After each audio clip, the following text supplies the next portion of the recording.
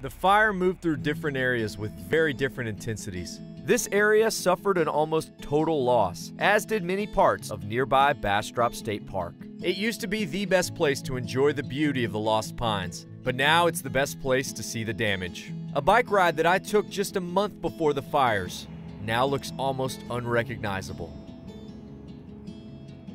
Approximately 96% of the park was burned, with 50 to 60% of the park suffering heavy to moderate damage. It looks very different today than it did the last time we were here, and nobody is more familiar with the damage the park suffered than Regional Director and former Superintendent Todd McClanahan. We've been struggling with this drought for so long, for going on probably 3-4 years now, and then back in September when the fire broke out, we kind of knew, had a nervousness about us, that something could happen, and obviously it did, and it was devastating for the park and the surrounding area and the community. I mean, at that point, what were you thinking? I mean, really, truly.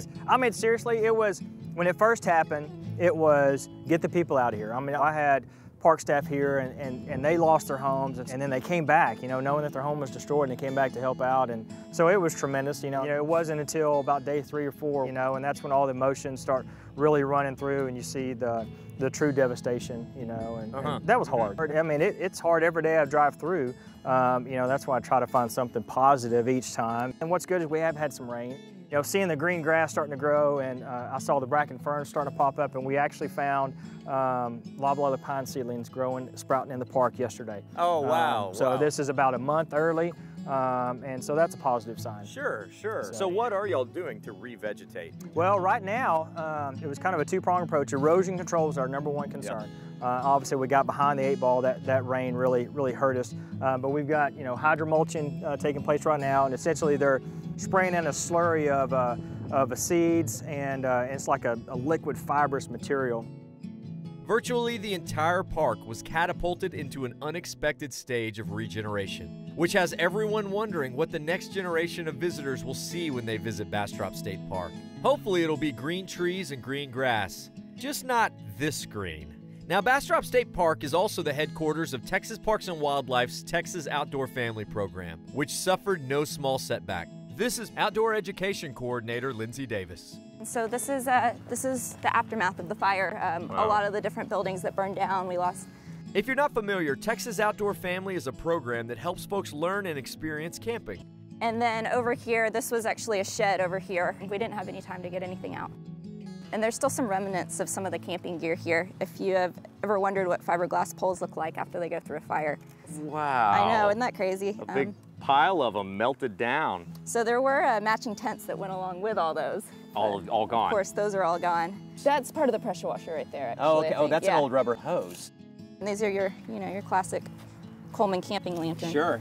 And despite losing $20,000 worth of equipment, they only missed one seminar and are slowly getting back on their feet. So there are bright spots amongst the ashes of Bastrop State Park. The golf course is still open, the Rangers were able to save every major CCC structure, and many of the trails are now reopened to hiking, which I set out to do with Park Ranger Reagan Fott. All right, Chet, this is an area that was heavily burned here in the park. Roughly 1/3 of the park was burned to this degree. Wow. Would you call this the worst? I mean, totally scorched, total loss? Basically, yeah, this is, most of the trees will not survive. Wow. It is dramatically different from every memory I have of the park. It is. One of the first things to come back and re-sprout shortly after the fire was the oaks. We got post oak sprouts coming up, and they're very fire tolerant. If we do not manage the landscape and create the right conditions for the pines to reseed, we'll end up with a forest full of oak trees. Oh, wow. So this will actually totally change the landscape. Right. So the park is taking steps to create the right environment for this reforestation of pine trees to occur. The trail system out here at Bastrop State Park took a heavy toll. Awesome. Behind us is a place where they've started constructing a bridge over this creek. And they're all being built with timber that's harvested as a result of the fire. Oh, wow. We're not trying to copy the CCC, but we're trying to complement the rest of the park. Oh, that's great. How long do you think it'll take the forest to catch up? It's hard to say, but I would estimate 60 to 100 years. The devastation is terrible. However, hiking through this black forest is breathtaking in its own way. An experience that is not to be missed, and hopefully something that's a once-in-a-lifetime opportunity. However, nowadays, not all the forest is black. Beyond the oak sprouts we've been seeing coming up, there's these beautiful pockets of bracken fern that are just coming up in places that they were not thriving in areas before. And being the treetops are burnt out, they're getting plenty of sunshine now. What kind of wildlife have you seen personally in the park since the burn?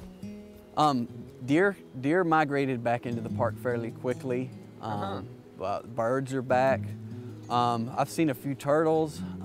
One great thing that's going on is the volunteer opportunities that we're having. Our first phase of that was allowing people to help with Houston toad habitat. People would come out and spread mulch that we had chipped from burnt trees here at the park, reusing that mulch, spreading it around ponds and building windrows. And what this is going to do is provide a habitat for insects that will be a food source for the Houston toads when they come out from their burrow underground. And it's starting to look promising. That's good. And speaking of volunteering, Reagan also happens to be our lead today as we roll up our sleeves and get ready to give back to the park. All right, welcome everybody. I see several familiar faces, so we really appreciate y'all's support. Today we're installing straw logs to help reduce the erosion on this hillside, since the trees and roots that used to keep the dirt in place are now gone. It's time to get to work.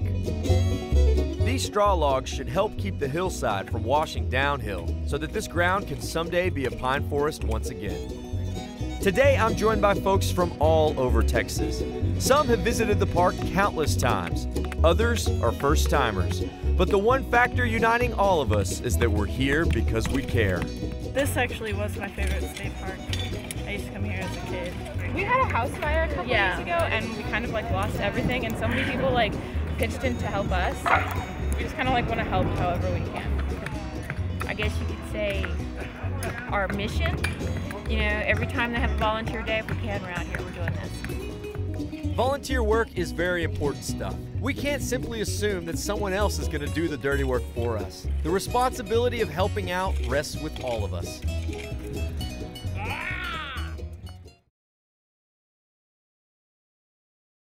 For more information on the places we visited and to plan your next day trip, visit us online at daytripper.com. You can also like us on Facebook and follow us on Twitter. See you on the road.